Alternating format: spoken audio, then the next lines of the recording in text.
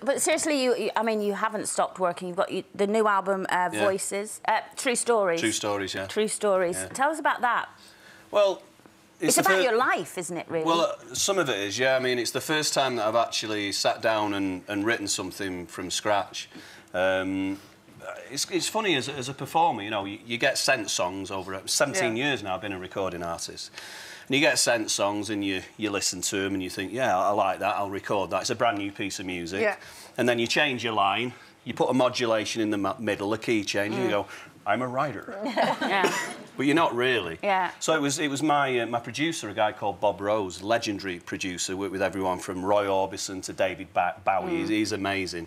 And he said to me, you know, he says, you should write something, you should try. And I went, well, I don't know how. He went, well, just get a piece. Your life experience. Exactly, that's what he said to me. Yeah, your life has been such a up and down roller coaster. Yeah, and when you have to face your own mortality, that must give you material for a song, mustn't it? It did. And the first song that I wrote was poignantly called I'm Alive, which was about, you know, when I first got diagnosed, when I heard the news. I was in America, actually. I was in Los Angeles. We were recording at Capitol Studios.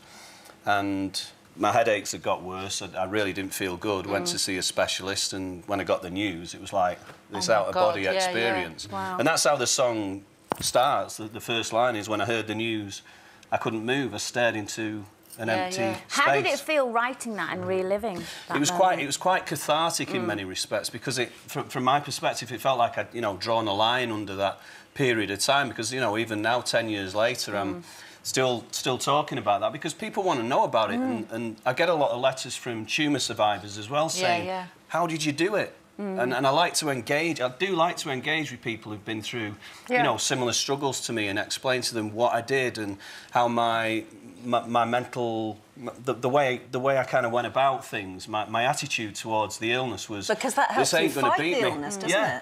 Well, that's how I got from the factory floor of an engineering shop to being one of the best-selling classical artists on the planet, with that drive and that But when you go out on the stage, when you go out on the stage, you have to have that bond with your audience, don't you? You have to take them on and that was along the journey. That was intensified after the illness, because all of a sudden I was going on.